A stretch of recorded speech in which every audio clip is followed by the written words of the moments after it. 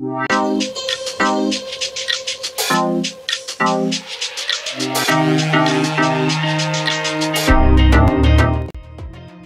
to Barrett News Channel. Please don't forget to subscribe and follow us in Instagram and Facebook.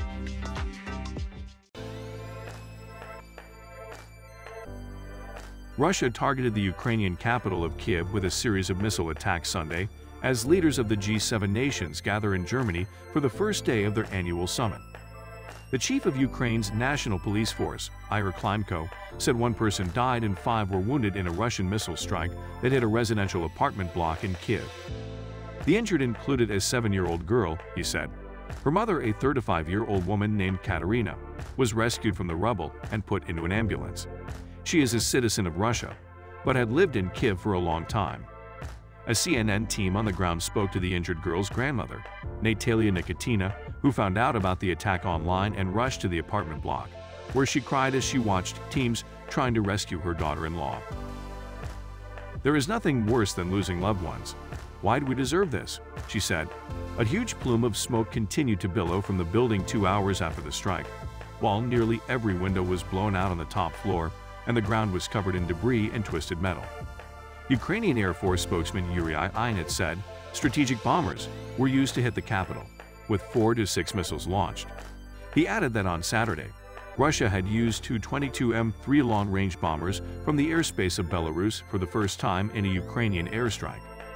The mayor of Kyiv, Natalia Klitschko, said on Telegram there had been several explosions in the city's Shevchenkivsky district, and that search and rescue operations were launched after a fire broke out when a residential building was hit by a rocket.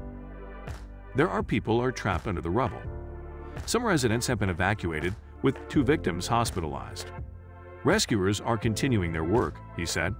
Speaking to CNN on-site, Klitschko said Russia's war on Ukraine was senseless and thousands of civilians had died, and added, "We have to do everything to stop this war."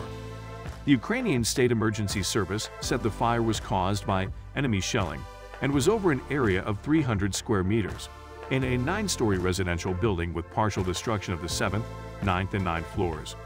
The same neighborhood was hit by a missile strike in early May and was also targeted in March. Vadim Denisko, an advisor to the Minister of Internal Affairs, said on Ukrainian television that there are a number of military infrastructure facilities located in the Shevchenkivsky district of the Ukrainian capital. This is the reason why the Russians are shelling this district. U.S. President Joe Biden called Sunday's attack more of Russian barbarism. He declined to respond when asked whether the strikes were a deliberate provocation during the G7 summit.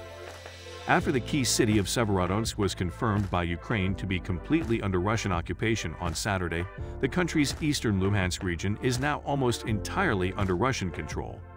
However, Ukrainian forces continue to defend the neighboring city of Lysychansk, which is coming under growing Russian artillery and rocket attacks. On Sunday, the head of the neighboring Donetsk region's military administration, Ihor Klymenko, said Russian forces were gathering for fresh assaults in the region, nearly half of which is under Ukrainian control. "We are now witnessing the accumulation of manpower, heavy armored vehicles and artillery in the direction of Slavyansk," Klymenko said on Ukrainian television. "The enemy is using its well-known tactics, trying to move closer to our line of defense in order to fire artillery at the cities. Enemy artillery is already reaching certain parts of Slavyansk. This is another confirmation that people should evacuate." Throughout the offensive in the east, Russian forces have used intense artillery and rocket bombardment ahead of trying to take ground. They are attacking areas of Donetsk from 3 directions. Klymenko said there had been a missile strike and rocket attacks on Kurikov, a town on the southern front line in Donetsk that has been a target of Russian attacks for more than 2 months. Avdiivka had also been hit by rockets, he said. As Russian forces step up the momentum of their offensive in eastern Ukraine, the city of Kharkiv and surrounding areas have come under increasing artillery fire again. Russian Defense Minister Sergei Shoigu also visited Russian troops involved in what the Kremlin has called the special military operation in Ukraine, according to the Defense Ministry. Video released by the news agency RIA Novosti shows Shoigu disembarking from a helicopter in an unknown location and meeting officers inside what appears to be a command center. The Telegram channel of the Russian Defense Ministry said Shoigu listened to reports from commanders on the current situation and the actions of the Russian armed forces in the main operational areas at command posts. Shoigu is also seen conferring medals on several soldiers, including the Gold Star medals of the Hero of the Russian Federation and the Order of Courage, according to the Telegram post.